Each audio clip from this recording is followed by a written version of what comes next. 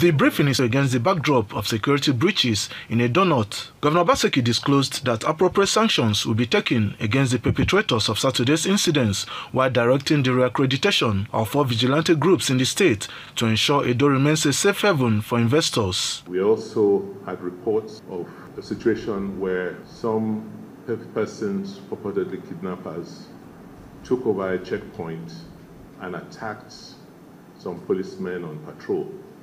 That has led government to decide on a total revamp of our vigilante structure.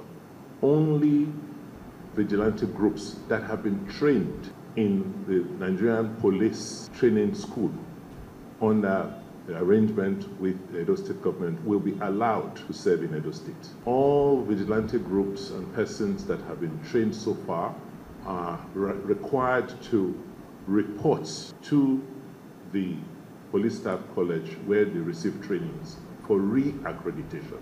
Governor Obaseki, who also disclosed that the briefing is an anticipatory and proactive measure ahead of heightened electoral activities across the state, appealed to members of the public to take advantage of the state's fully manned command and control center by dialing the codes 112 and 739 to report any incidents in any part of the state. The State Police Commissioner, Funsho Adeboye, and Commander 4 Brigade Nigerian Army, Brigadier General Ebenezer Oduyebo, assured of complementing the efforts of the state government. We are bringing in about 4,000 policemen. People reported that probably too much familiarity. As elections are coming, people should go about their lawful businesses. We are very much available, continue to collaborate and to continue to support the Nigeria police in particular. Governor Obaseki, in company with the service chiefs, monitored the security situation across the Benin metropolis and response time from the command and control center. Kingsley Uchebu, ITV News.